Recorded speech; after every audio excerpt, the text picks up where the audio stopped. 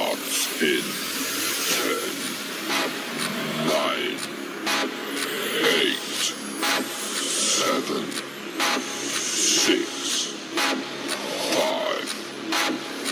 4, 3, 2, 1, go.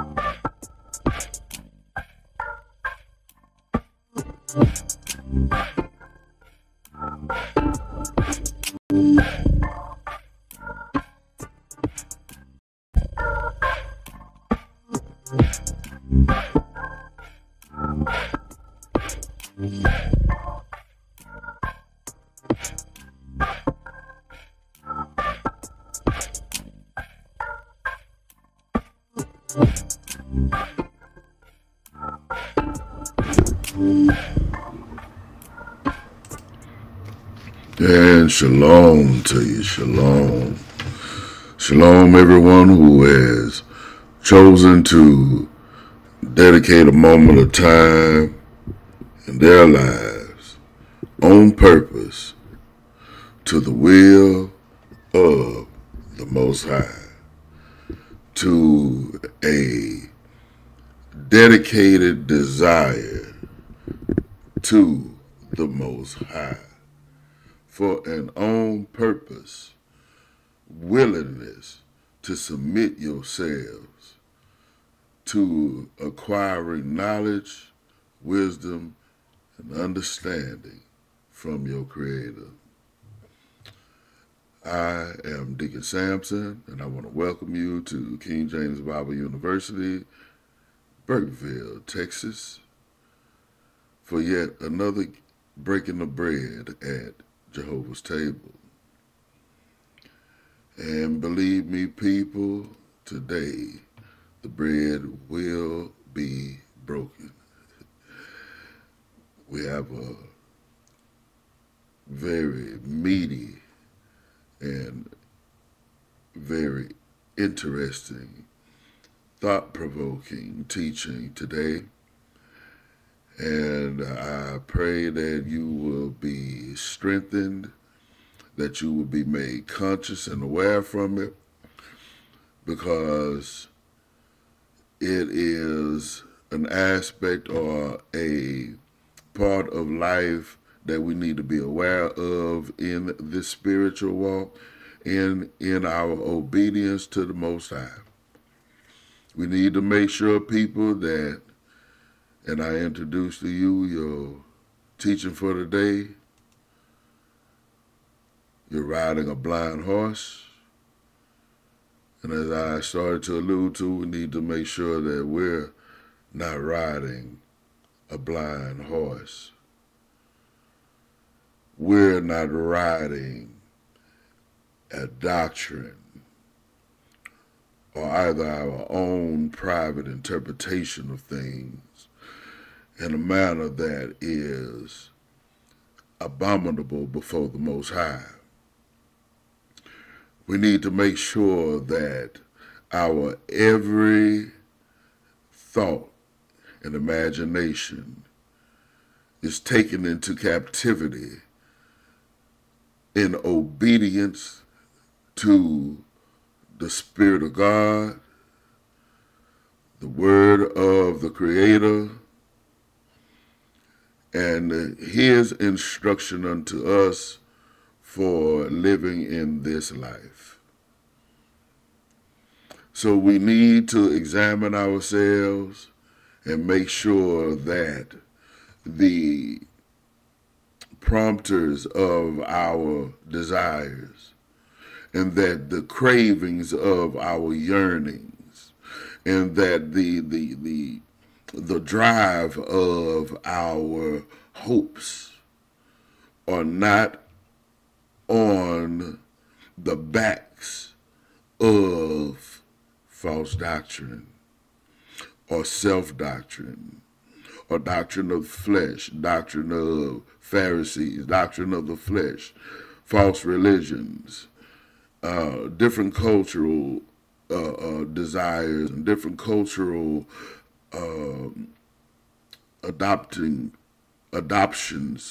of their ways, customs, and truths that would infringe upon the way that the Most High tells us that we need to live in order to walk in this walk and be acceptable in His sight.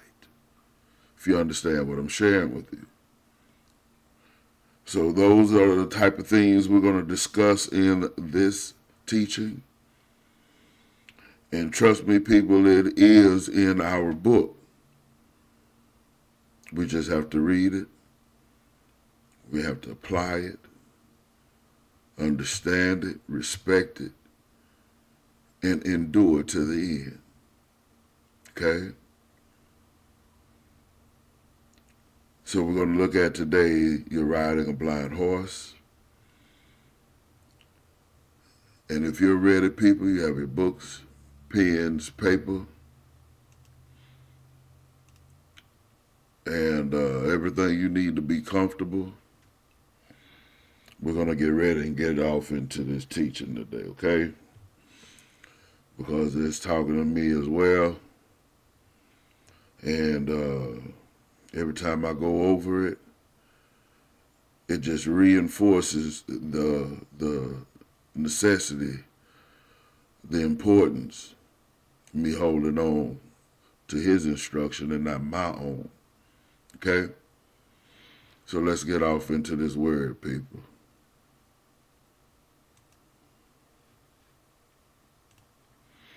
And today's lesson, we're going to begin over here in Proverbs.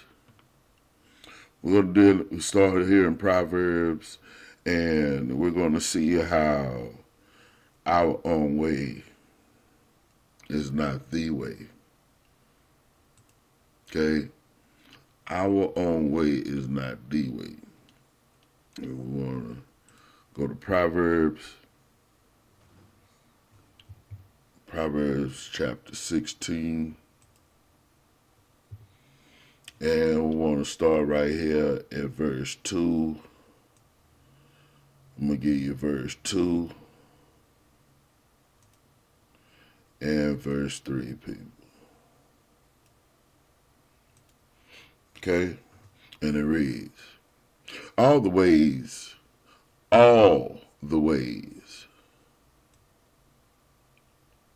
Let me give you this right here. I want you to see this.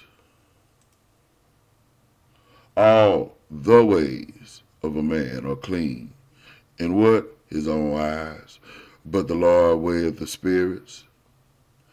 Commit thy works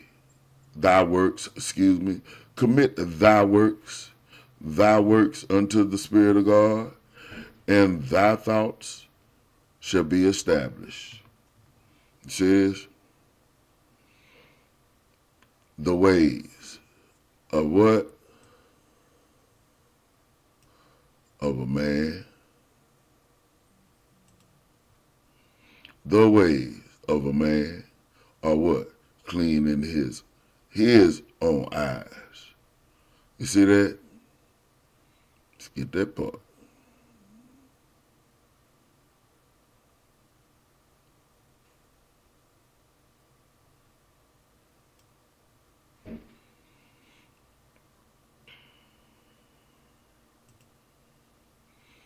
The ways of a man are what? Clean in his own eyes. But the Spirit of God weighs the spirits. See that? So commit your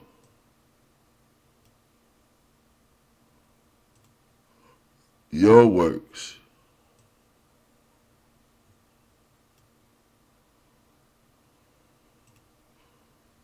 Ways, works. Ways, works. You, man, clean in your own eyes or your ways, but commit your works unto the Lord, and your thoughts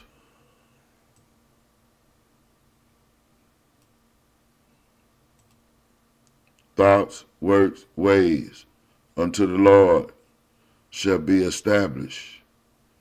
You understand? You see that, people?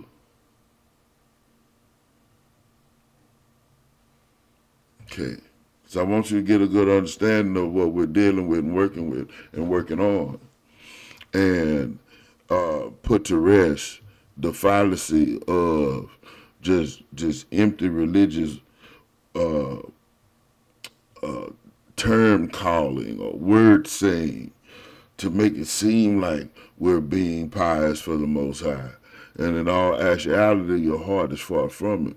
We need to learn how to set our passions on Him.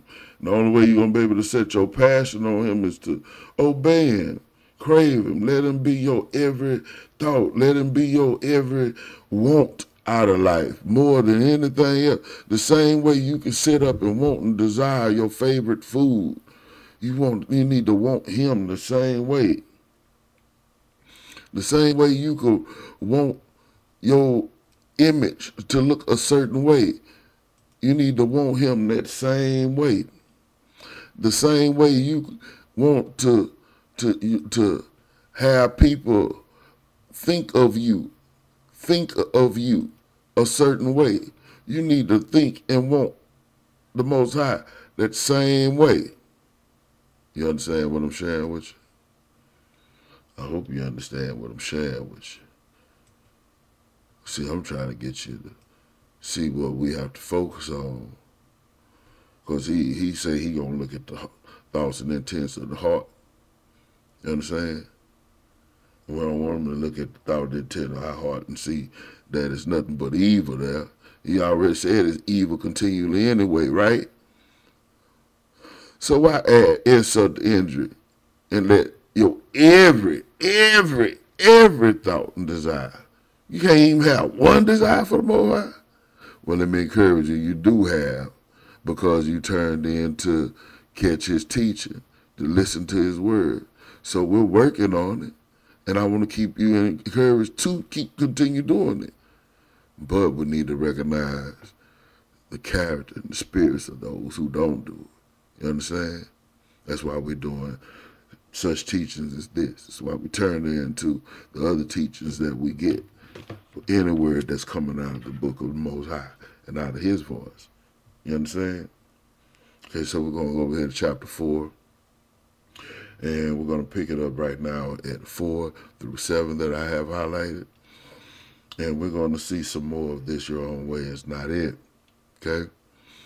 He taught me also and said unto me, let thine heart retain my words. Remember that what we did a while ago? Remember what we did a while ago? Thine, man, that flesh, heart is going to be spiritual. It's light, okay? Thine heart, let thine heart retain my word. Who words? His words.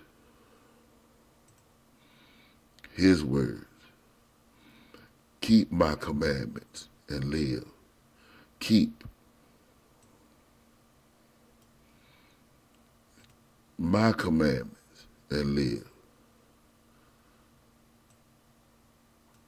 Live what?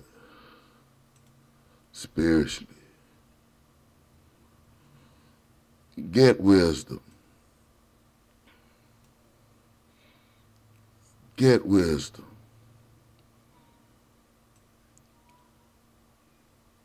Get understanding. Forget it not, neither decline the words of my mouth. Forget what not? The wisdom and the understanding. Forget it not. Neither decline from the words of my mouth.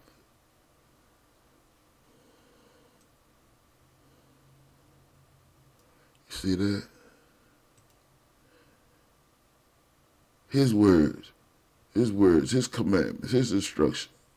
You see that? His words is the wisdom and the understanding. Forget it not. Okay? Forsake her not. Forsake who not? Wisdom.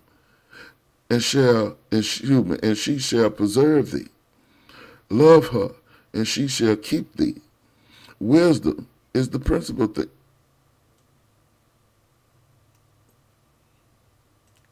Is the principal thing. Therefore, get wisdom, and with all thy getting, get understanding. You see this? But guess what? Your own way, your own understanding is not this wisdom and this understanding that we're talking about. You understand what I'm saying? Because see, remember, in your own understanding, your own ways, in your own eyes, is not it. Okay? Let me show you something. Go back over here to 16. All the ways of a man are clean in his own eyes. This is not the same understanding and wisdom that was in chapter 4. Okay? This is of man's way. This is of your own knowledge. This is of your own thought, mind. And that's not the way. Okay? Scroll on down here to 16 real quick.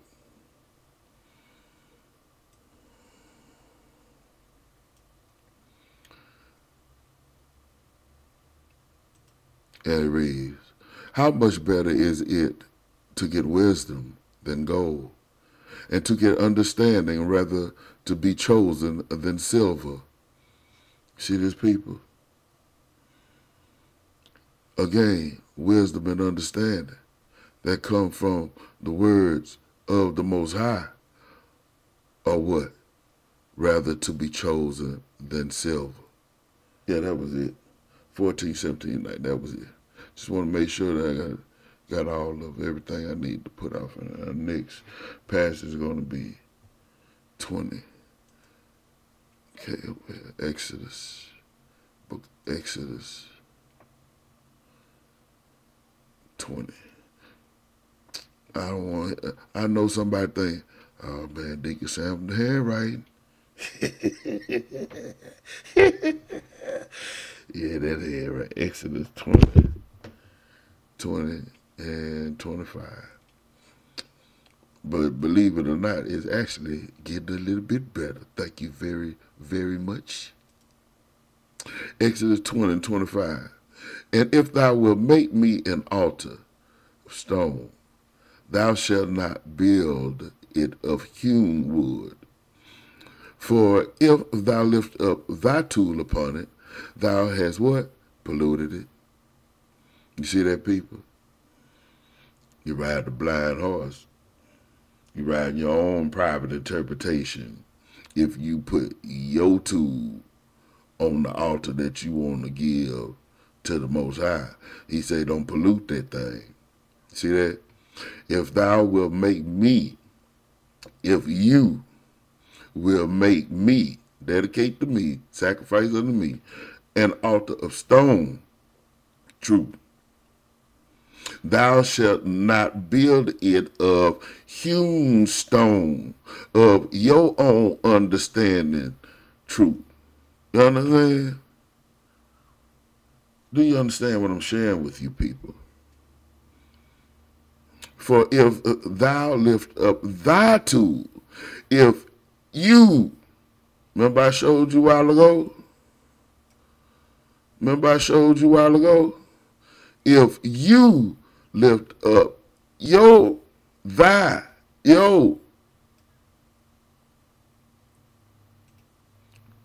tool upon it, you has polluted it. You see that, people? Instead of trying to show you he don't need your little input on what he done. Why? Because everything he done is already perfect. So if you gonna give something unto him,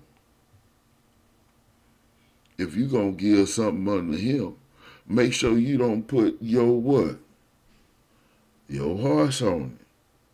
Make sure you don't put your what? Your hewn stone on it, your tool. You understand? Don't pollute it. Okay, now we're finna kick it over here to Jeremiah.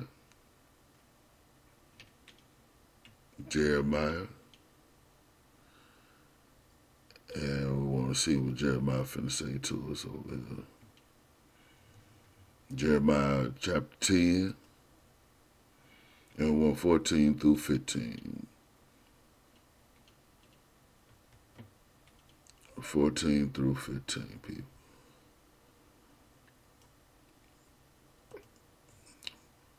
I'm glad little brother showed me how to use this highlighter tool so I could use and hopefully make effective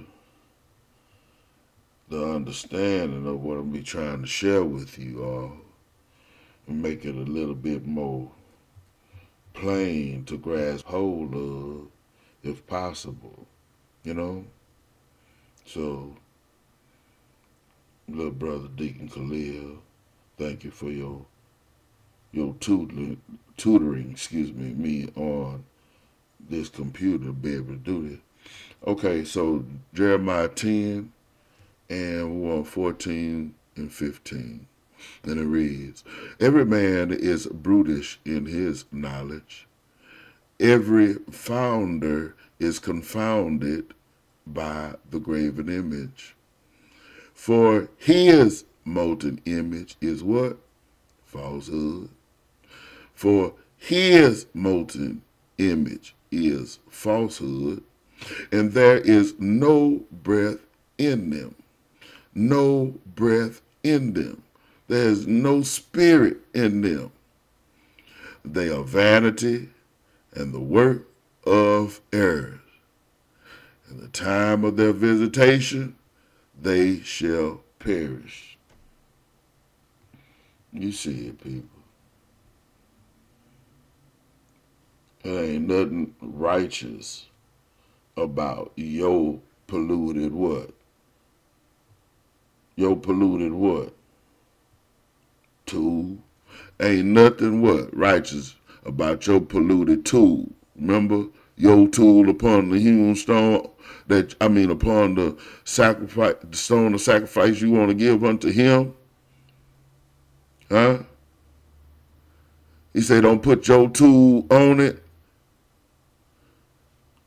Why?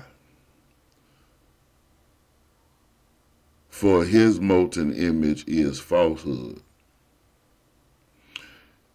Your molten image, your graven, your desire for what you see that thing supposed to be is falsehood.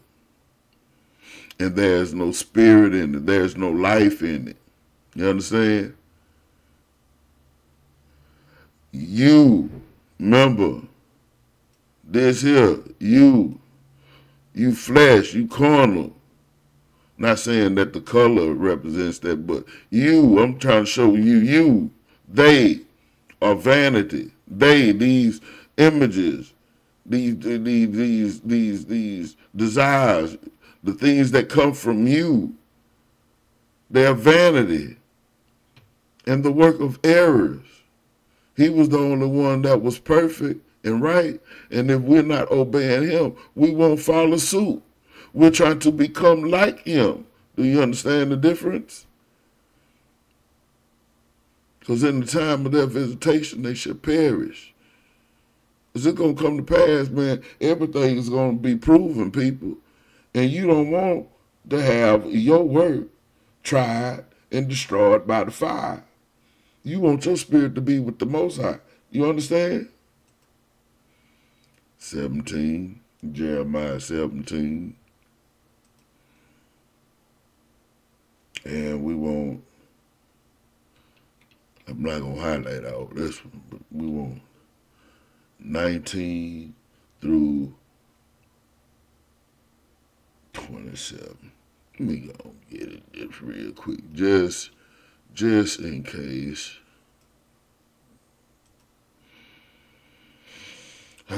Just in case. Y'all forgive me.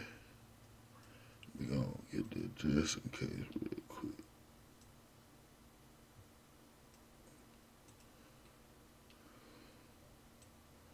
There might be something off in there we have to touch on.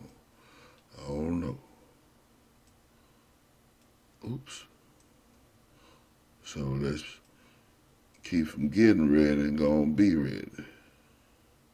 Huh?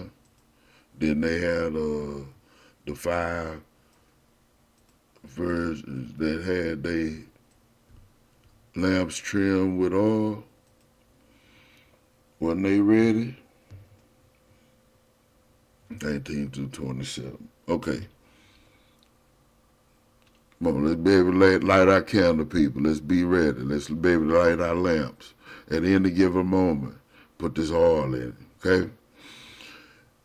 Jeremiah 17, 19 through 27 reads, Thus said the Lord, Spirit of God unto me, Go and stand in the gate of the children of the people, whereby the kings of Judah come in, and by the which they go out, and in all the gates of Jerusalem, and say unto them, Hear ye the word of the Lord. Hear ye the word of the Lord, the Spirit of God, not of me, not of Deacon Sampson, not of any of the elders, not of any of the other deacons, but hear the word of the Lord, the word of the Spirit of God that come from the Most High, that leap down from heaven, that come down to give us guidance. You understand? Ye kings of Judah, and all Judah, and all the inhabitants of Jerusalem.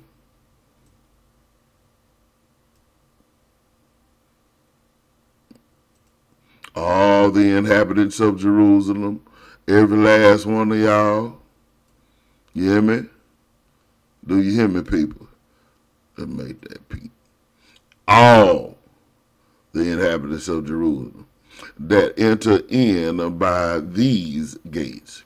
Thus saith the Spirit of God, Take heed to yourselves, and bear no burden on the Sabbath day. No burden on the Sabbath day, on his set apart day. You understand? Nor bring it in by the gates of Jerusalem. Neither carry forth a burden out of your houses on the Sabbath day. Neither do ye any work, but hallow ye the Sabbath day, as I commanded your fathers. But they obeyed not. They what? Obeyed not.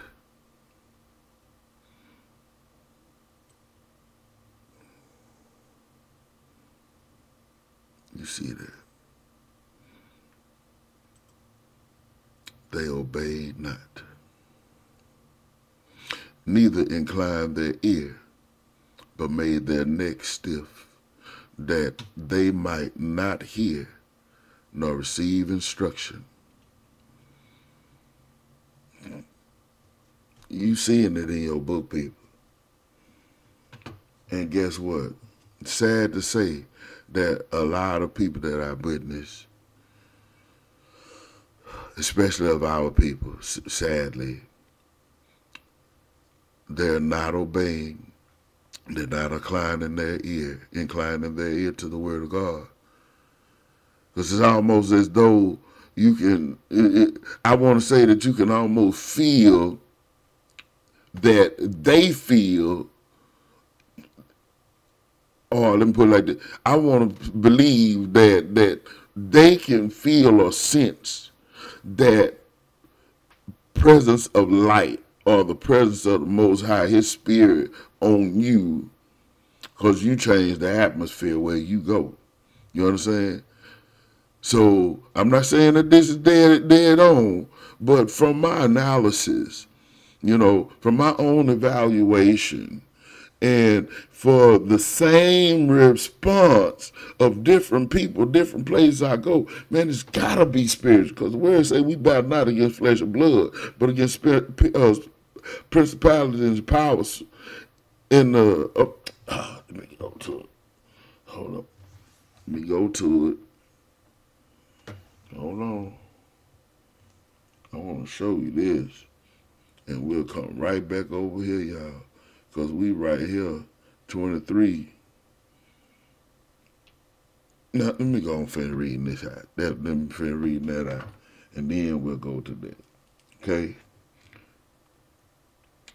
So, let me make a note of that. We're better.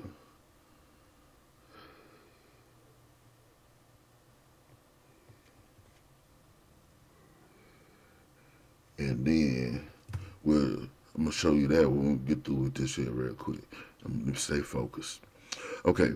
And it shall come to pass, if ye diligently hearken unto me, unto him, not unto ourselves, you understand? Not of our own flesh, but diligently hearken unto him, his word, saith the Spirit of God, to bring in no burden through the gates of this city on the Sabbath day, but hallow the Sabbath day, not to do no work therein. Then shall there enter into the gates of this city kings and princes, sitting upon the throne of the beloved, riding in chariots and on horses, they and their princes, the men of Judah and the inhabitants of Jerusalem, and this city shall remain forever. But we do that? But they obeyed not. And they shall come from the cities of Judah, from the places about Jerusalem, and from the land of Benjamin, and from the plain, and from the mountains, and from the south, bringing burnt offerings and sacrifices and meat offerings and incense, bringing sacrifices of praise unto the house of the Lord. But if you would not hearken unto me to hallow the Sabbath day, and not to bear a burden, even entering in at the gates of Jerusalem on the Sabbath day, then will I kindle a fire in the gates thereof, and it shall devour the palaces of Jerusalem, and it shall not be quenched. The result of disobedience, you know what I'm saying? The response to our disobedience will be met with force and fury, and will be met with a power that we won't be able to stand. Because he said that he'll kindle a fire and it shall not be quenched. You see these people? Jeremiah 7. And we're going to pick it up at 1 through 7. Okay? Jeremiah 7. Pick it up 1 through 7.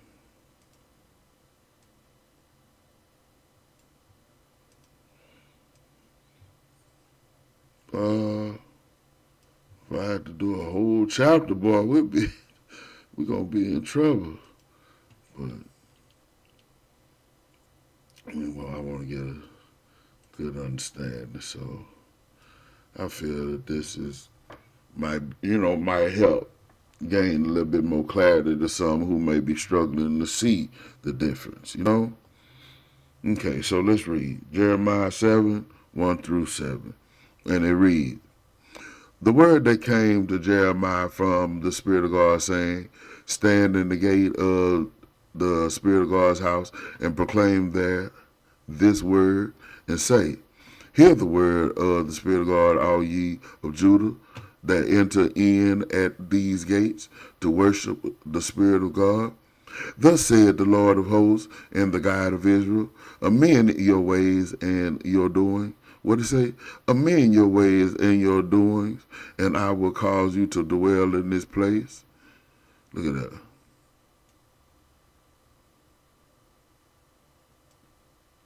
That right there.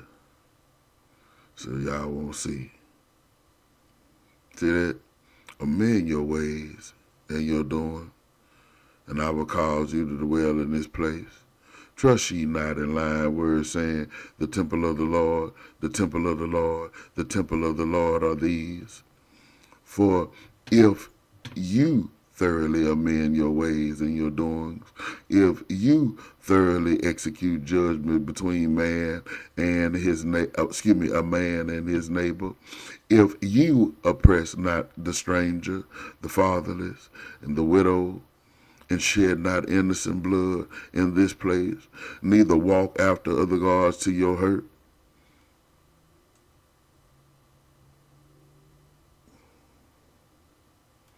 You see that? You see that? Neither walk after other gods to your hurt. Then will I cause you to dwell in this place, in the land that I gave to your fathers forever and ever. You see this, people? These are the areas and components where we're falling short. These are the areas that we're having the breakdown in. You understand? Because see, you got a lot of people thinking that oh, just because I don't feel I'm wrong, I'm not wrong. But he's saying amend your ways.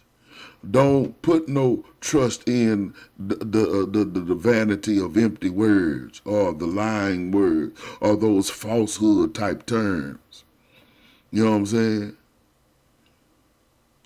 The temple of the Lord is oh, I'm blessed and highly favored. The temple of the Lord is, oh, God know my heart. God know my heart. He see me, he know me. God understand me. So in other words, God is going to make an allowance for my defilement. You understand what I'm sharing with you?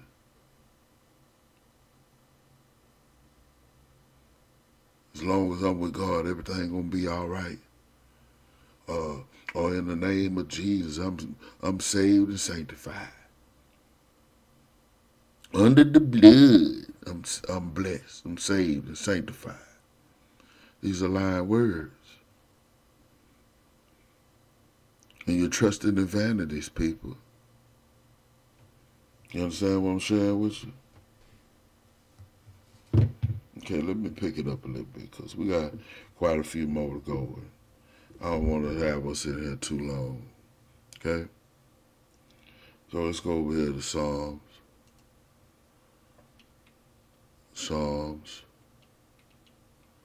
Book of Psalms. Right here. Psalm 1 through 6. Let me pick it up, son.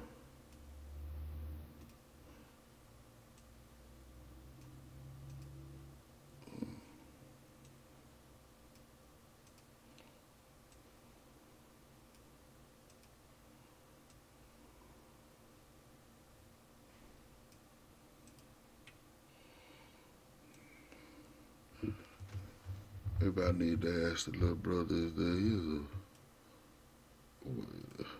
nope. I gotta do each one. Yep, each one without the number.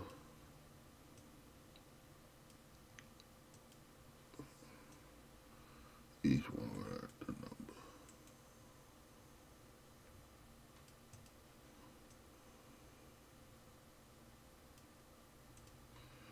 Okay. 1 through 7 reads, Blessed is the man that walketh not in the counsel of the ungodly, nor standeth in the way of sinners, nor sitteth in the seat of the scornful.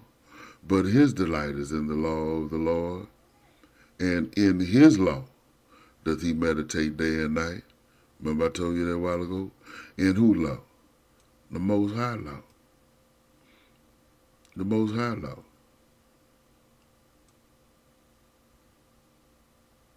You see that? In the law of the Lord, his delight. His delight. Who delight? You. Your delight is in the law of the Lord. And in his law, the law of the Lord, does he meditate? Does he, who? This is you. Meditate day and night. And he shall be like the tree planted by the rivers of water. He shall be like a tree, planted by the rivers of water, that bringeth forth his fruit in his season. His leaf also shall not wither, and whatsoever he doeth shall prosper, and the ungodly are not so. You see that? The ungodly are not so, but are like the chaff. Because see, the ungodly, those who are rejecting the meditating on the law of God day and night, not sitting in the seat of the skull, the ungodly are not so. See that? But are like what? The chaff, which the wind driveth away. Therefore, the ungodly shall not stand in the judgment, nor sinners in the congregation of the righteous. For the Spirit of God knoweth the way of the righteous, but the way of the ungodly shall perish. And this is not the first time we've covered that.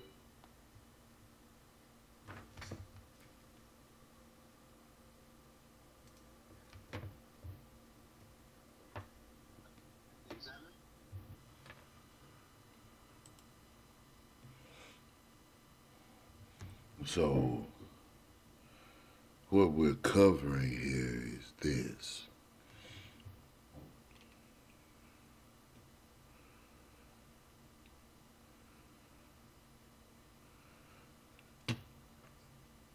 And he shall be like a tree planted by the rivers of water that bringeth forth his fruit in his season. His leaf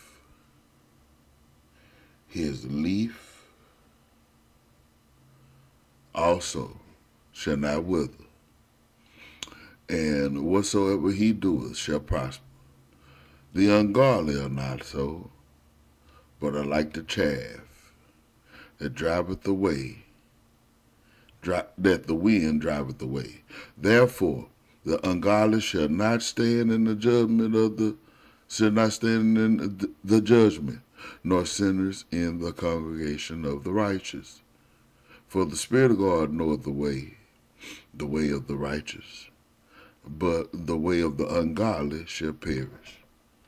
That ungodliness, that perishing, is repeating itself again. Okay? Now,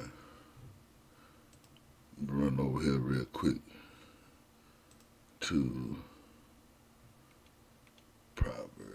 Proverbs 6 and 23. Because see, we need that word of God to be a light to us, right?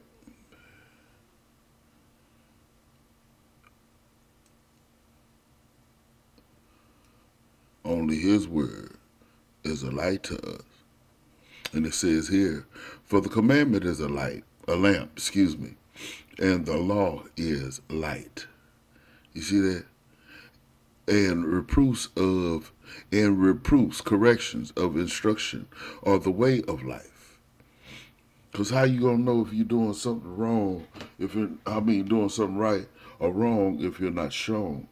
You know, you put forth your hand an effort to make an advancement of action, and you're shown that, hey, your thought on that thing, the way it should turn out, that's not right. Correction, reproof of instruction. You see that? All the way of life.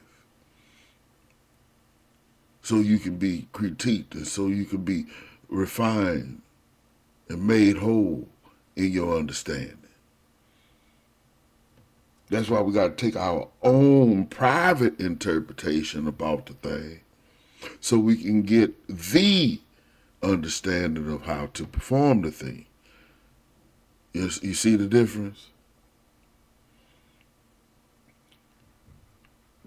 Let's show you this lamp and this word of light. Let me give you another example of this right here in Psalms. Psalms 119. 119. And we're going to scroll down and pick it up at 105. 105. And it reads, Thy word is a lamp unto my desires, and a light unto my path. You see that? The word is going to light your way so that you can see, so that you can perceive, understand. But if you don't have the word of God, then you're riding a blind horse, people. Isaiah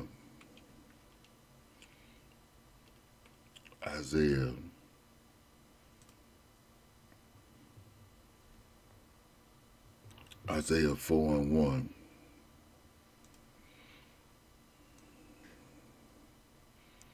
Because this is how we as a people feel. And this is how we acting when we trying to interject our own thought pattern of life, our own desire for our living. We want to take the resources that God gives to us and utilize them our own way, and that's not right, people. That's not so. You know what I'm saying? That's very disrespectful. And 4:1 reads, And in that day 7 women shall take hold of one man, saying, We will eat our own bread. You see that? We will what? We will learn our own way and wear our own apparel, our own covering. You see that? Only let us. You see that? Only let us, that eat, the ones that want to do this, let us be called by thy name. You see that? Let us be called by thy name to take away our reproach. You see that? You see the difference there? They want their own thing, and the pollution of it. They want you to cure that. Got that? Now let's go on to Ephesians. Ephesians 4:17 through 19.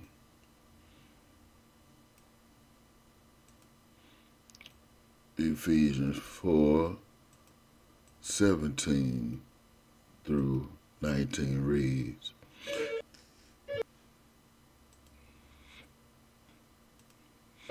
So this I say, in Ephesians 4:17, this I say therefore, and testify in the Creator, that you henceforth walk not as other Gentiles walk, as other Gentiles walk, in the vanity of their mind. Where? Their mind. In the vanity, that worthlessness of their mind. Vanity. You understand? You understand that? Having the understanding darkened, being alienated from the life of God through the ignorance that is in them because of the blindness of their heart. You see that, people? The blindness of their heart.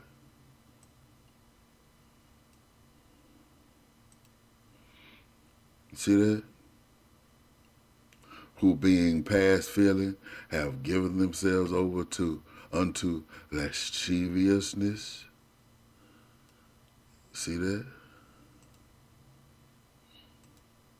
Lasciviousness, to work all uncleanness with greediness.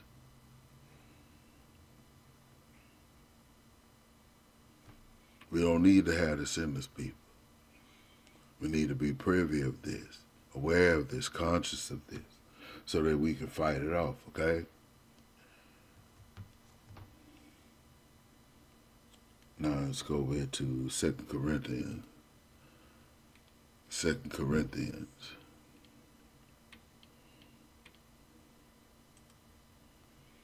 Second Corinthians 3, and we want to pick it up at 11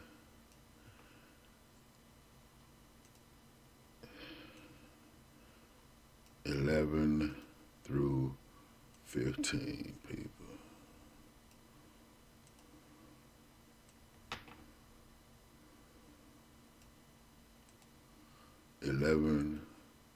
Through 15. And it reads, "For if that which is done away was glorious, much more that which remaineth is glorious." What we thrown away was glorious. If you thought that had any value to it, what remaineth is even more glorious, okay? Seeing then that we have such hope, we use great plainness of speech. See that? Great plainness of speech. And not as Moses, which put a veil over his face, but that the children of Israel could not steadfastly look to the end of that which is abolished. But their minds were blinded.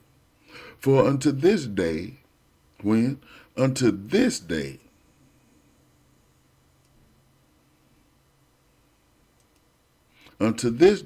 remaineth the same veil untaken away in the reading of the Old Testament. You see that? Which veil is done away in Christ. But even unto this day, when Moses is read, the veil is upon their heart.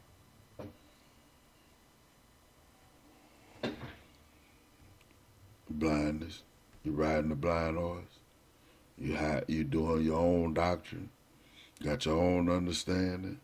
And if you're implementing your way over what the Most High say, you're putting a veil over the law.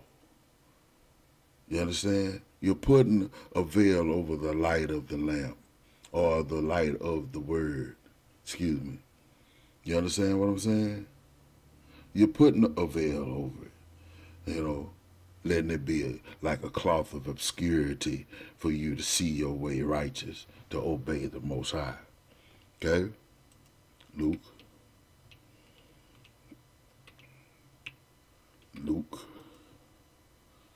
23. Luke 23. And we're going to pick it up at 44 and 47. 44 through 47, excuse me. 44 through 47.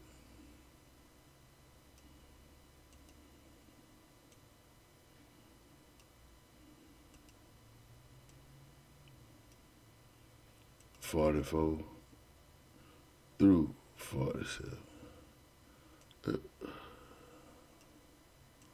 Okay, and it reads, "And it was about the 6th hour, and there was a darkness over all the earth until the 9th hour.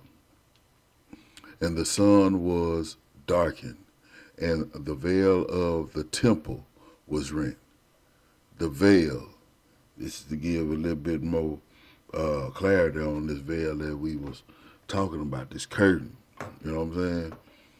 The veil of the temple was rent in the midst. And when Yahushua had cried with a loud voice, he said, "Father, Into thy hands I commend my spirit. And having said this, he gave up the ghost. Now, when the centurion saw what was done, he glorified God, saying, certainly this was a righteous man, a righteous man. Well, in the midst of darkness, the veil of the temple was rent. That veil is a cloth. You know, just want to show you that curtain there, okay? Almost like a drapery. We're going to look at another example here in Romans. Romans 1. And I want to read 18 through 32. Okay? And we want to see how they still utilize, and how he say that to this day the veil remains over the reading of the law. Well, let's look at how it's laying over it. For the wrath of God is revealed from heaven against all ungodliness and unrighteousness of men, who hold the truth in unrighteousness.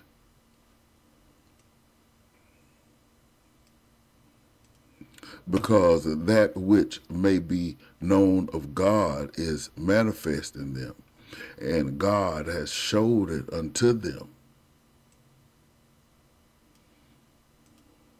For the invisible things of him from the creation of the world are clearly seen, being understood by the things that are made, even his eternal power, Godhead, so that they are without excuse.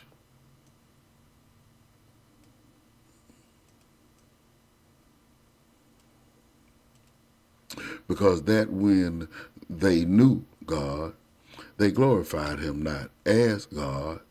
They glorified him not as God, neither were thankful.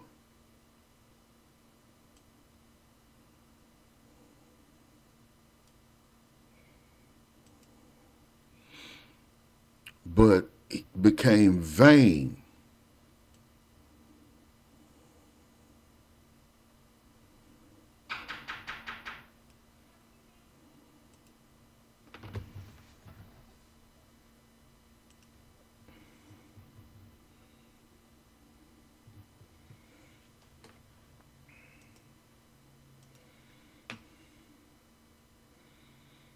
And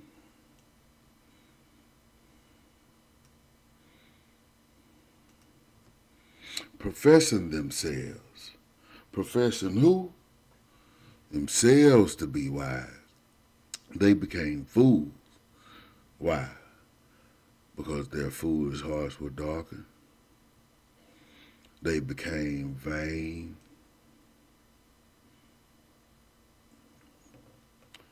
They became vain. See that? In their imagination. Let's get that too. And they're where? In their imagination. And their foolish heart was darkened. See that?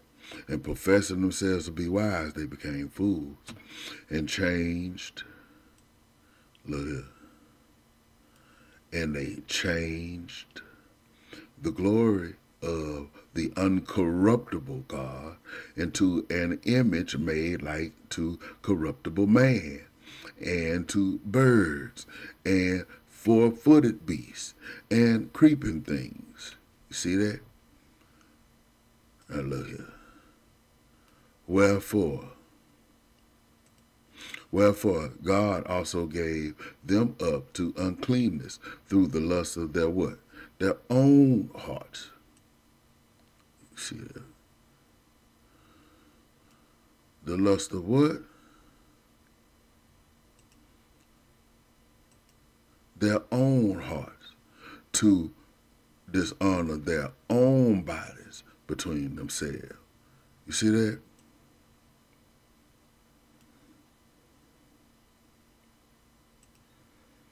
Who changed the truth of God into a lie, and worship and serve the what?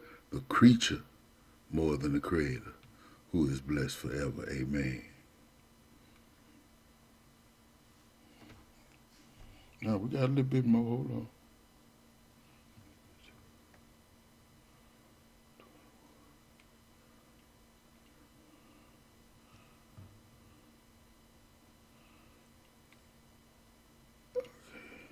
I was supposed to give you from 21 through 32.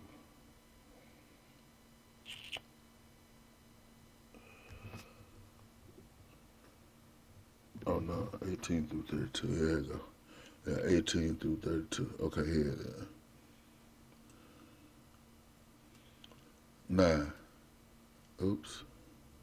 For this cause God gave them up unto vile affection, for even their women did change the natural use into that which is against nature, riding their own horse, their own blind horse. You know what I'm saying? Their own understanding, their own way.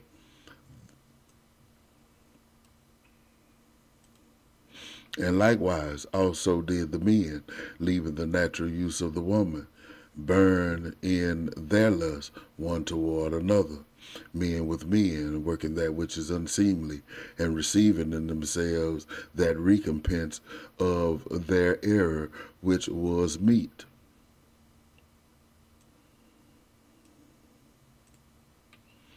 And even as they did not like to retain God in their knowledge. How you retain God in his knowledge? You remember his word.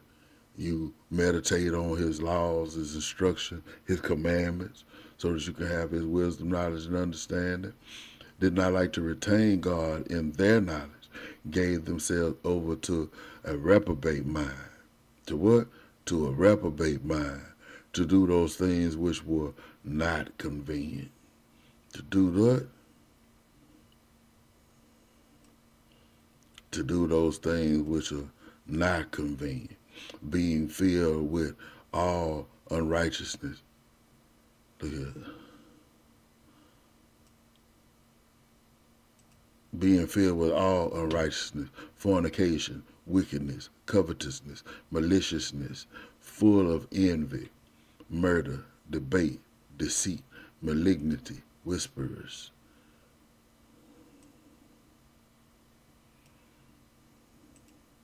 Backbiters, haters of God. What's that? Haters of God. Despiteful, proud, boasters, inventors of evil things, disobedient to parents. Without understanding, covenant breakers, without natural affection, implacable, unmerciful.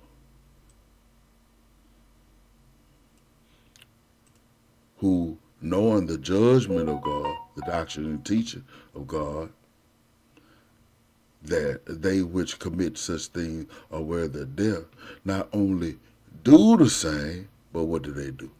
They have pleasure in them that do them. See that?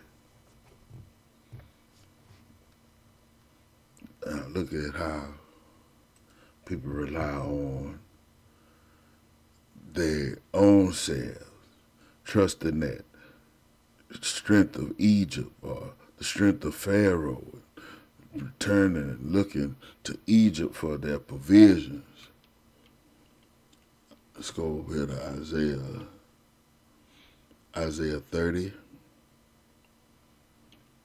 We want Isaiah 30.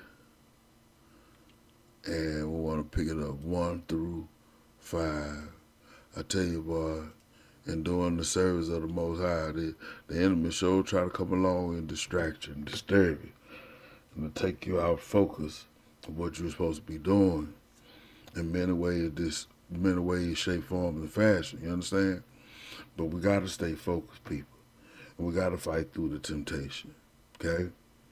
Isaiah 31 through 5 read, Woe to the rebellious children, said the Spirit of God, that take counsel, but not of me. You see that? Woe to the rebellious children.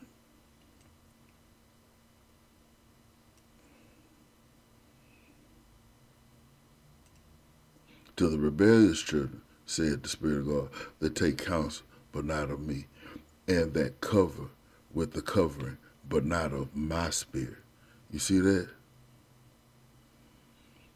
That they may add sin to sin, evil thought or wicked thought to wicked thought, that they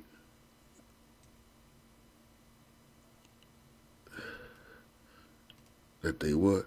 They walked to go down into Egypt and have not asked at my mouth to strengthen themselves in the strength of Pharaoh. See that? This is what these people want right here. Egypt and the strength of Pharaoh. See that? And to trust in the covering of what? Egypt. Therefore shall the strength of Pharaoh,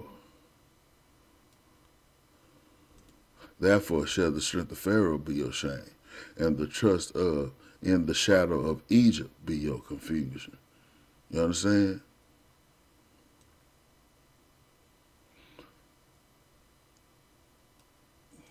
Oops.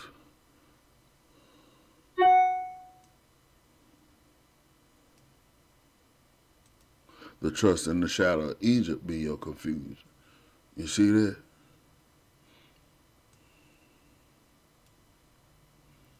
And the strength of Pharaoh be your shame.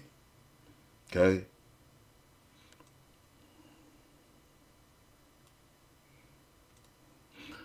For his princes were at Zoan, and his ambassadors came to Hanes.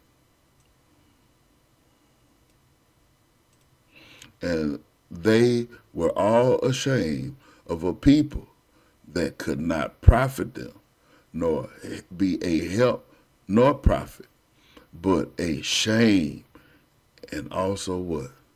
A reproach. They were ashamed of the people that couldn't profit them. It's just a reproach. It ain't worth nothing. You know what I'm saying? Worth nothing. Because we put our trust and our strength in the wrong things. We're riding a blind horse. Isaiah 36, 4 through 9. 4 through 9. And it reads, And Rabshakeh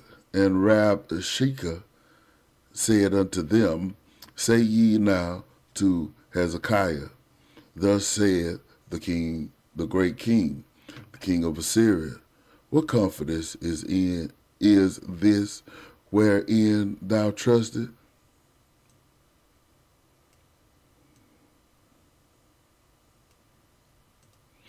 I said, Sayest thou, but they are but vain words. Didn't we cover that a while ago? Huh? They are what? Vain words. I have counsel and strength for war. Now, on whom dost thou trust, that thou rebellest against me? Lo, thou trustest in the staff of this broken reed on Egypt, whereon if a man lean, it will go where? Into his power, and pierce it. So is Pharaoh, king of Egypt, to all those that trust in him. You see this, people. You see this. You see what he just said. We'll make that color. Because see, look. He said, right here, Lo, thou trustest in the staff of this broken reed on Egypt, whereon if a man leaneth, if If you lean on a broken reed, he said it will go into his hand and pierce it. It will go into his power and pierce it. So is Pharaoh, like the broken reed of Egypt, to all those that trust in him. He gonna what? Pierce. He gonna pierce, gonna go into your power. He gonna basically hurt you, cause you suffering. You understand?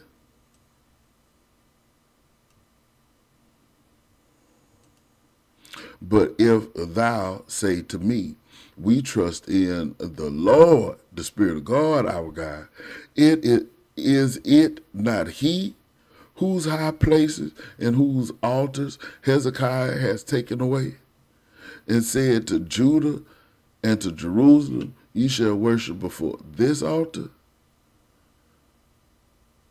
They took away our trust. They took away our true power. You understand? So that we can have the piercing trust in man, in flesh. And we can't do this, people, in something that is not substantiated or worthwhile. You understand? We can't trust in this king of sin. And we sure can't trust in what? In the bondage in which we was taken captivity. You understand what I'm sharing with you people? Huh? 8. Now, therefore, give pleasure, I pray thee, to my master, king of Assyria, and I will give thee 2,000 horses, if thou be able on thy part to set riders upon them. I'm going to give you the horses. I'm going to give you the doctrine. But you got to set riders on them. You got to put the people on that's going to carry the message and act it out. It's going to be the heralds to speak it forth. How then wilt thou turn away the face of one captain of the least of my master's servant, and put thy trust on Egypt for chariots and for horsemen? You see that?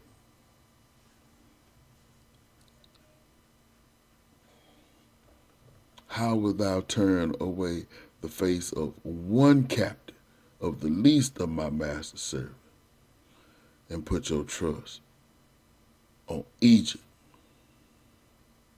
for chariots and for horsemen? We're switching the paradigm. We're switching the focus. You know what I'm saying? We're switching the understanding to something that, from something that is of the Most High and eternal, to something that is worthless and inferior. And we can't be doing this, people. It's going to be a detriment to do this.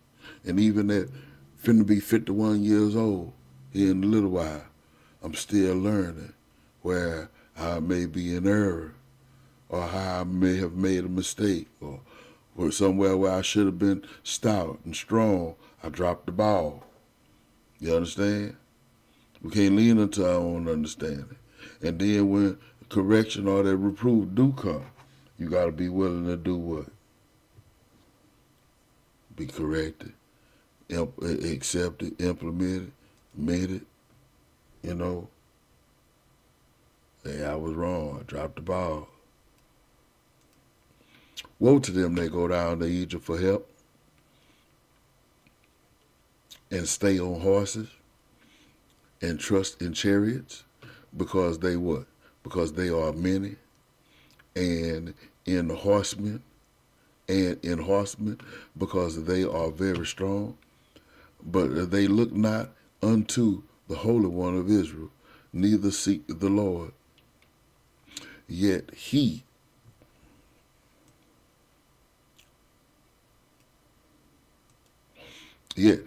also is wise, and will bring evil, and will not call back his words, but will arise against the house of the evildoer, and against the help of them that work iniquity. Now the Egyptians are men and not God. See that? Now the Egyptians are men and not God, and their horses flesh and not spirit. See that? Their horses flesh and not spirit. When the Lord, the Spirit of God, shall stretch out his hand, both he that helpeth shall fall, and he that is hoping shall fall down, and they all shall fail together. See that, people? I hope this just showed you why it's so imperative not to trust in that which is inferior. But a lot of us choose to add to it, to add insult to injury, and want to worship that which is created over the Creator.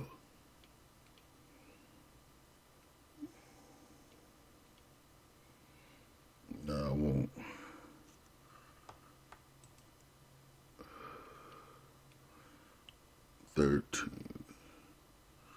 What? Now, see, I wasn't expecting it to go like that. I should have looked for it over here.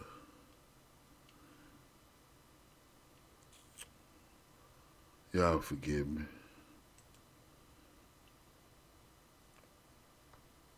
Okay, so to pull this part, let me find it like this. Let me find it like this.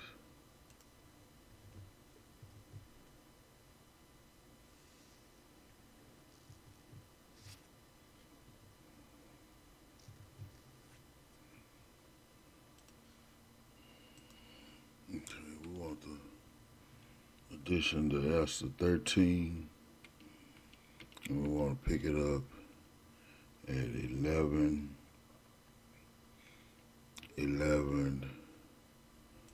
through 14. 11 through 14. And it reads, Thou art Lord, creator of all things, and there is no man that can resist thee, which art perfection and beauty, the Creator.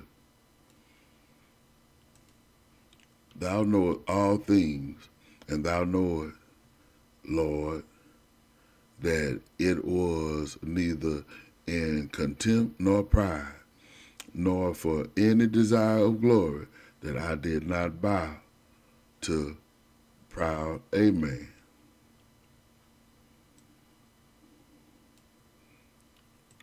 For I could have been content with goodwill for the salvation of Israel, to kiss the soles of his feet.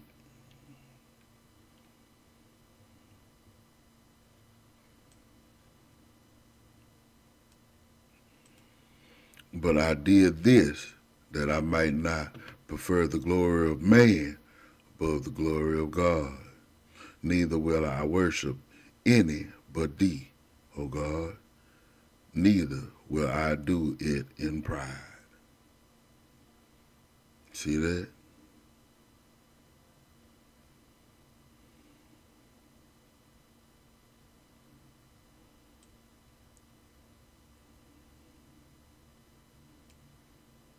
Right here. I want y'all to see this part right here. I might not prefer the glory of man above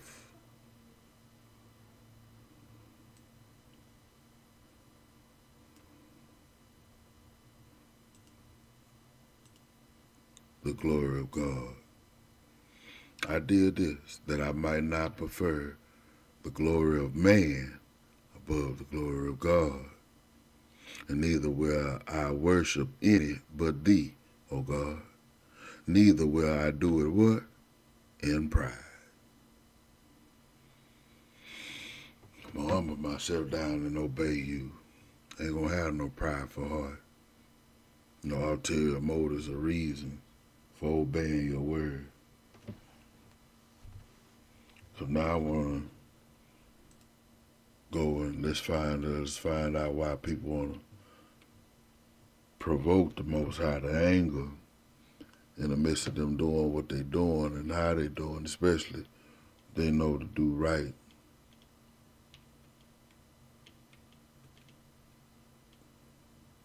Especially if they know to do right.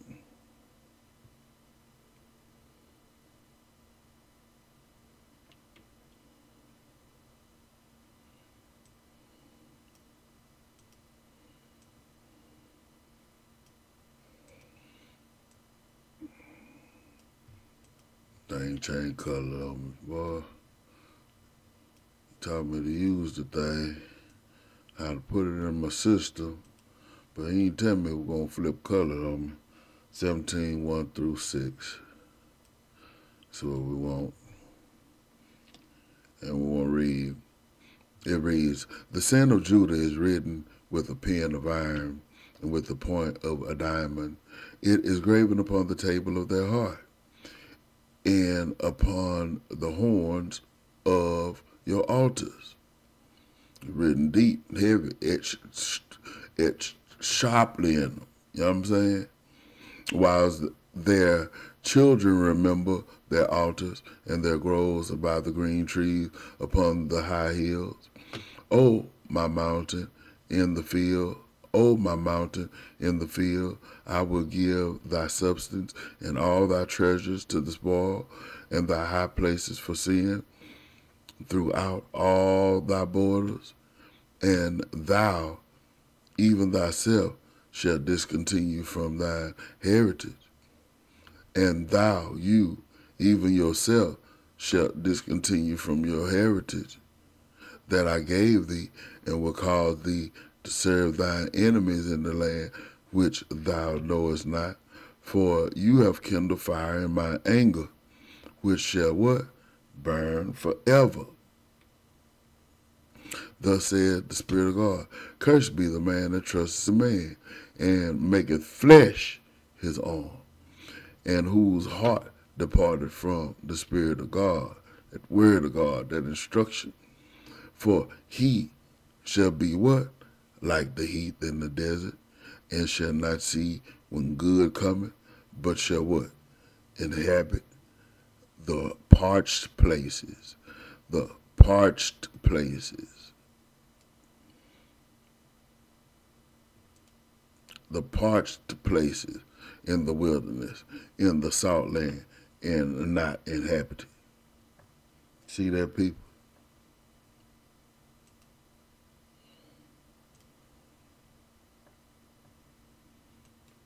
Jeremiah 17. Let's go to 9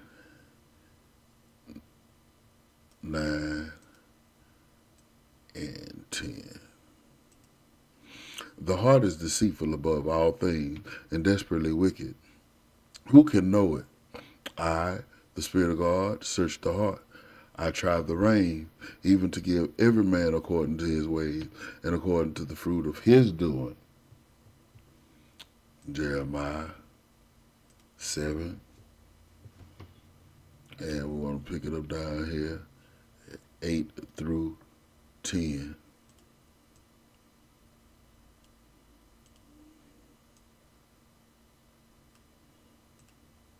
Behold, you trust in lying words. Go to lying words again. See that? You trust in lying words that cannot profit. Will you steal, murder, commit adultery, swear falsely, burn incense unto Baal, and walk after other gods, whom ye know not, and come and stand before me in this house, which is called by my name, and say, called by my name, and say, we are delivered to do all these abominations? Huh? We're not delivered to do that. We're not set free or saved, reserved in order to defame and disrespect the Most High's name, his way. You understand what I'm sharing with you? That's not why we're here. And if that was the case, then you getting all you gonna get right now, and then you gonna be thrown into the lake of fire, huh? So you telling me this is all your life is worth? So we have to tame ourselves, people. We can't be trusted in lying words. Like we can have it our way, do whatever we want. No, we can't. We can't be stealing, murdering, you know what I'm saying, and committing adultery, swearing falsely. You burn incense unto other gods. You know what I'm saying? Walking or living in retrospect to other gods and what they say, especially of the flesh. You understand? We can't be doing this, people. Psalms. The book of Psalms. And we want chapter 118. And we want to pick it up. 118. 8 and 9. And it reads, "It is better to trust in the Spirit of God than to put confidence in man. It is better to trust in the Spirit of God than to put confidence in princes." Ezekiel.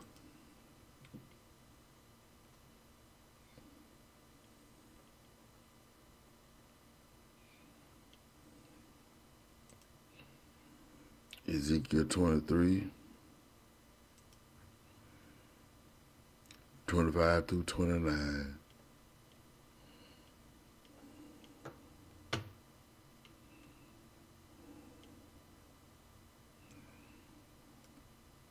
And it reads, "And I will set my jealousy against thee, and they shall deal furiously with thee.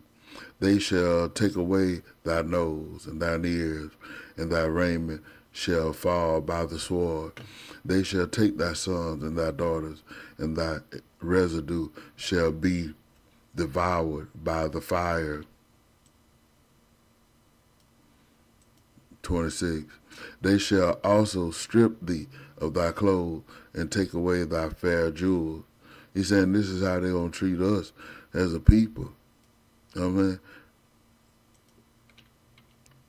"Thus will I make thy lewdness to cease from thee, and thy whoredom brought from the land of Egypt, so that thou shalt not lift up thine eyes unto them, nor remember Egypt anymore." Say, man, you're going to be so disgusted with them, you ain't going to even want to have them on your mind. Because they're going to what?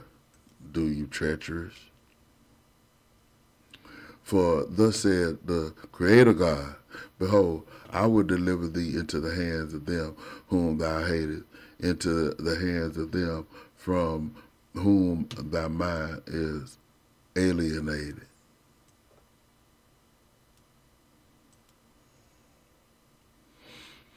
"And they shall deal with thee hatefully, and shall take away all thy labor, and shall leave thee naked and bare." You see that? "And the nakedness of thy whoredom shall be discovered, both thy lewdness and thy whoredoms." You're going to be exposed. Because see, once they have their way with you, they're going to expose you for doing so. Isaiah 2. And we'll scroll out and pick it up. 17, and 18.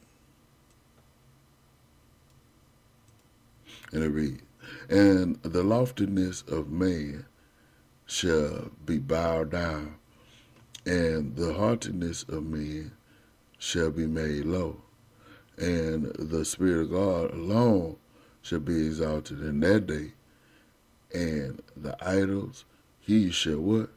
"Utterly abolish." It seems synonymous to that perish, right?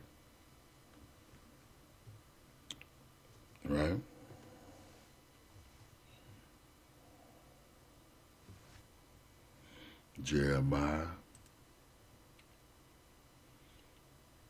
Doing a lot of Jeremiah reading. Jeremiah 46.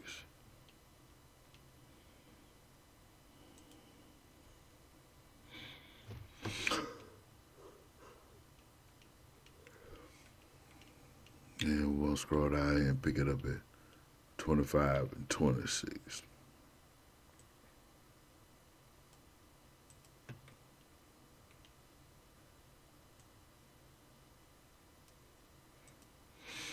And the Spirit of God of hosts, God of Israel, said, Behold, I will punish the multitude of No and Pharaoh, Egypt, with their gods and their kings, even Pharaoh, all them that trust in him. See that, people? And I will deliver them into the hand of those that seek their lives, and into the hand of Nebuchadnezzar, king of Babylon, and into the hand of his servant. And afterwards it shall be inhabited, as in the days of old, said the Lord.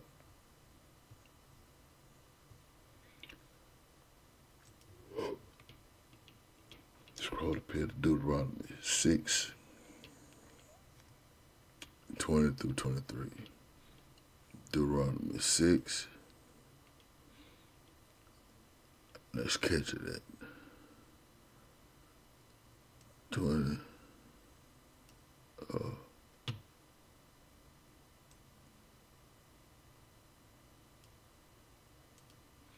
20 through 23.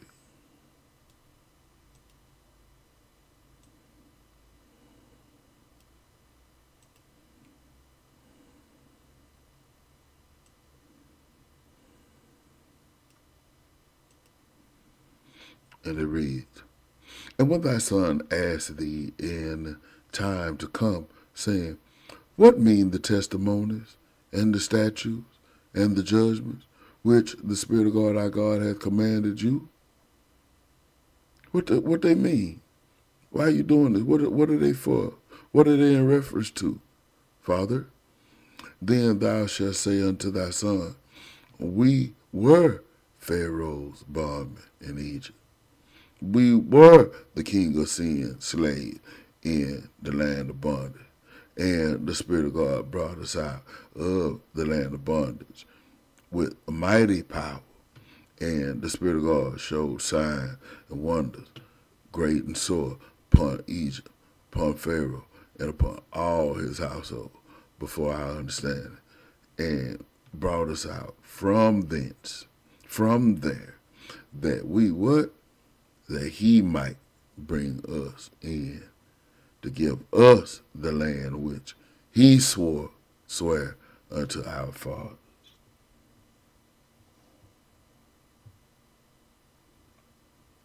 You see that, people? This is what we're to share with those that come after us, so they have a good understanding of the treasure in which they're holding so dear to them, or the preciousness of what's been revealed and given unto them, so that they can hold it in respect. You understand what I'm sharing with you? And we want to pick it up at the book of Zechariah 7, chapter 7, and I want verse 13.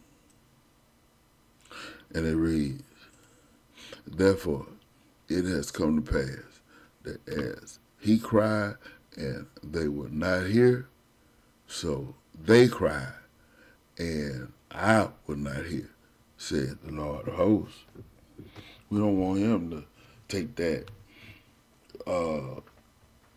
same tactic of response to us, to hear our cry for him for guidance and for help, for succor.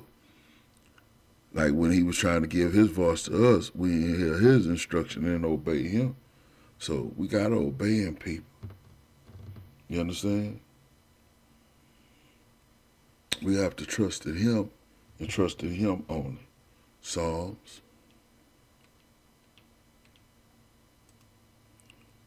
44.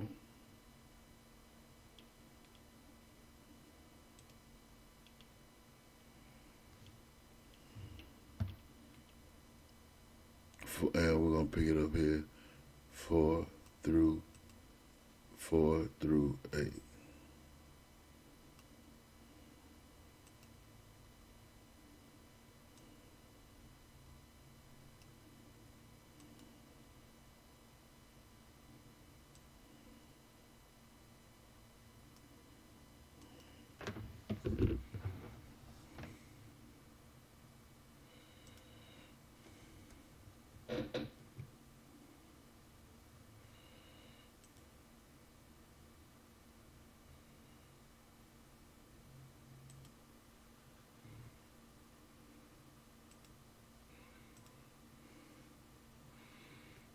We got here Psalms, and we have 44.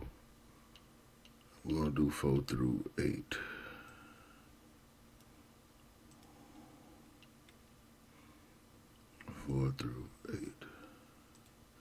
Okay, and it reads, Thou art my king, O God. Command deliverances for Jacob. Through thee will we push down our enemies. Through thy name will we tread them under that rise up against us. For I will not trust in my bow. I will not trust in my bow, neither shall my sword save me. But you hast saved us from our enemies, and has put them to shame that hated us. In God we boast all the day long, and praise thy name forever. Selah. See that? Proverbs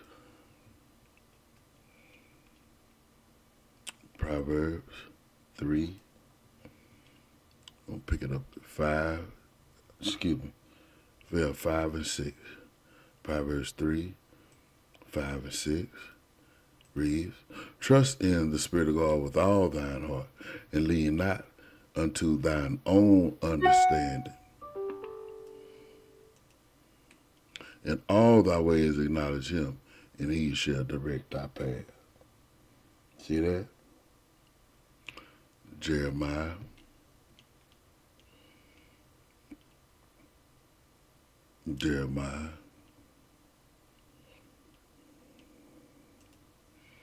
17. And we're going to pick it up down here, 7 and 8.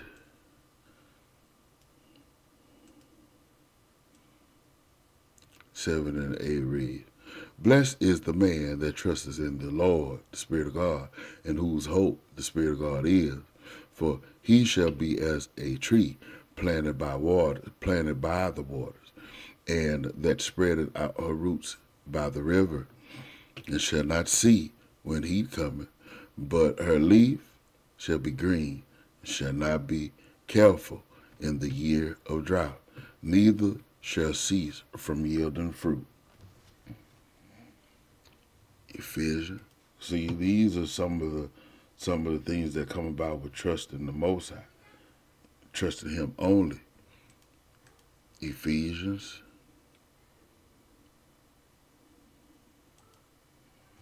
4,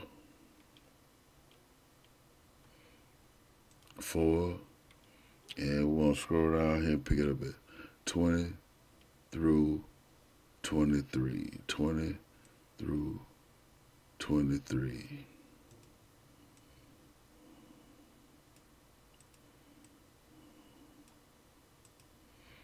20 through 23.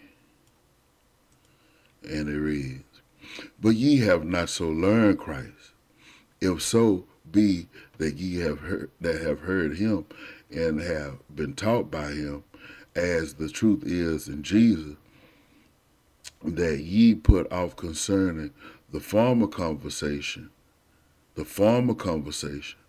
old man, which is corrupt according to the deceitful lust, and be renewed in the spirit of your mind. See that?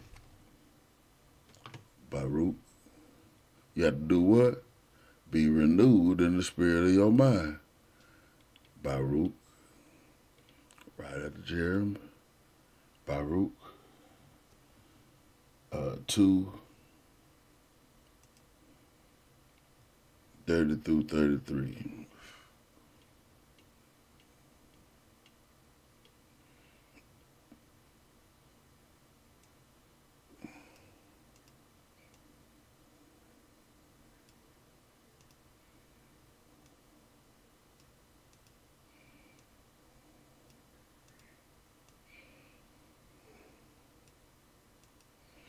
Through 33 read. For I knew that they would not hear me, because it is a stiff-necked people.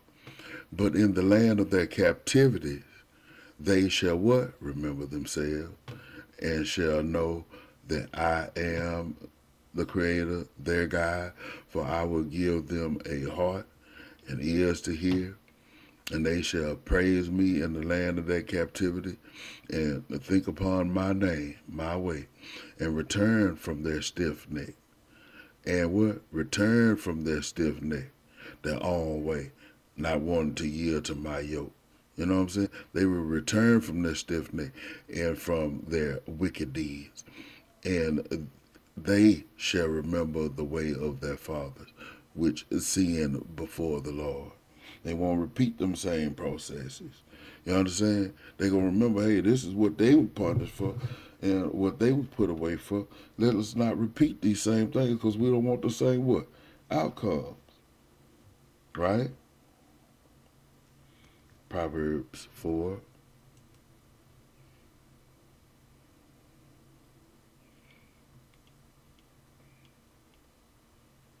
Proverbs 4. We want to scroll down here and pick it up at 10 through 13 first.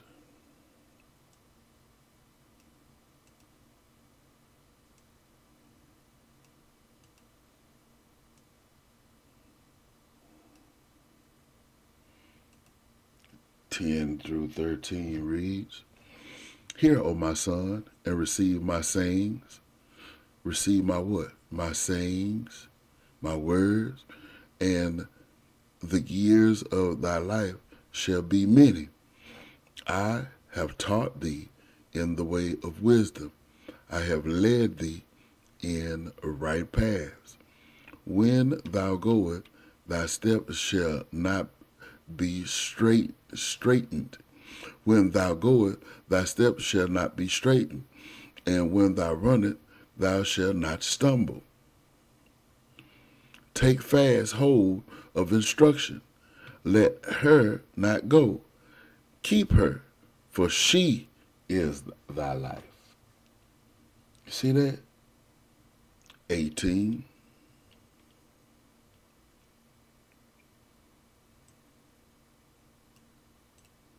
But the path of the just is as a shining light that shineth more and more unto the perfect day. Ezekiel.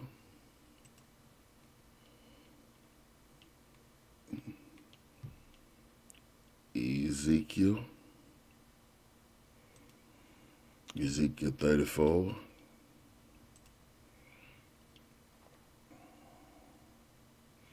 And we won't scroll down and pick it up at 11 through 15.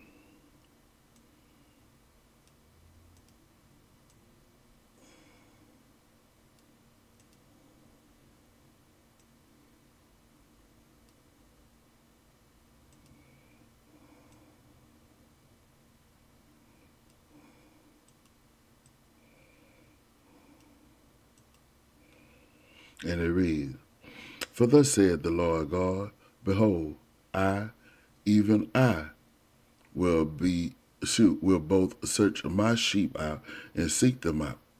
as a shepherd seeketh out his flock in the day that he is among his sheep that are scattered, so will I seek out my sheep, and will deliver them out of the places where they have been scattered in the cloudy and dark day. And I will bring them out from the people, and gather them from the countries, and I will bring them to their own land, and feed them upon the mountain of Israel by the rivers, and in all the inhabited places of the country.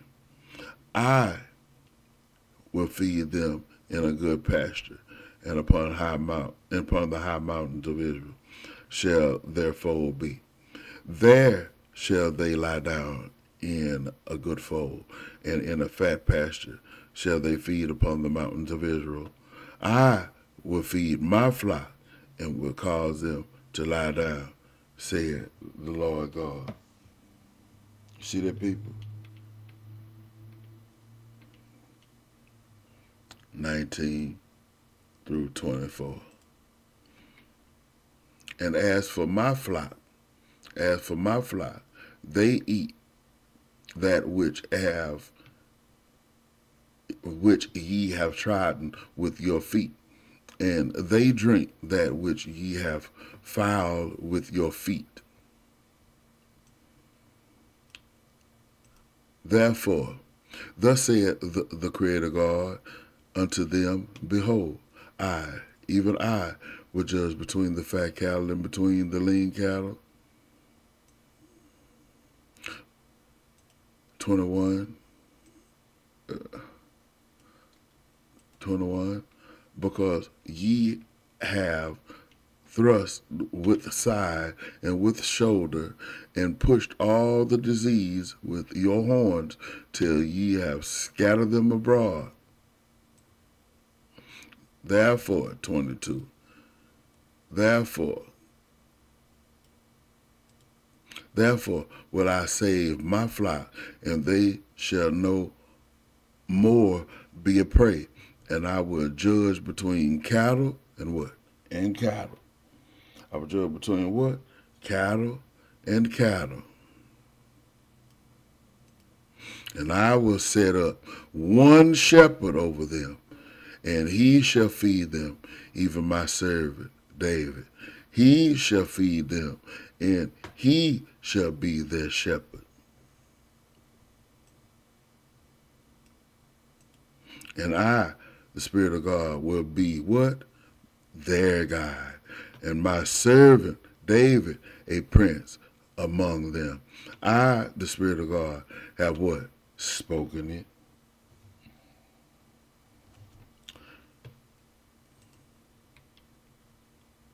And our final passage in this teaching will be out of John.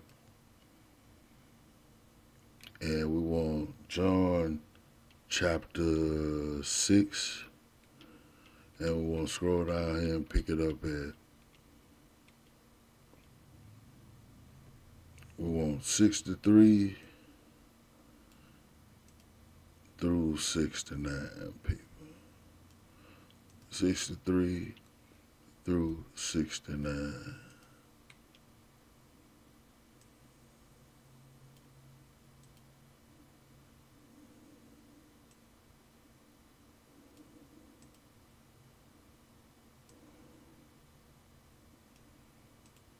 Sixty-three.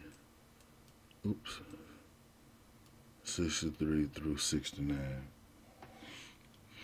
And it reads, It is the spirit that quickeneth, the flesh profiteth nothing. The words that I speak unto you, they are spirit and they are life. But there are some of you that believe not. For Jesus knew from the beginning who they were that believed not, and who should betray him. And he said, Therefore said I unto you, that no man can come unto me, except it were given unto him of my Father. From that time many of his disciples went back, and walked no more with him. Then said Jesus unto the 12, Will ye also go away? Then Simon Peter answered him, Lord, to whom shall we go? Thou hast the words of eternal life, and we believe and are sure that thou art that Christ, the servant of the living God. And that's the one I'm holding on to, and that's the one I encourage you to hold on to, people. This word, and not lean unto your own understanding, but in all thy ways acknowledge him, and he shall direct thy path.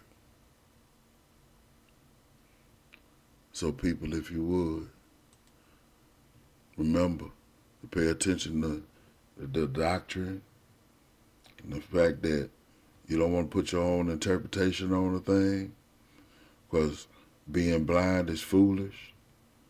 Walking in the lust of your own fleshly desire is not right. And we want his law to be our light and our understanding. You understand? Keep that in mind, people. So until we come together again, remember 2 Timothy 2:15, study to show thyself approved unto God, a workman that needeth not be ashamed, rightly dividing the word of truth. You see that? Between now and then, I bid you all a hearty shalom.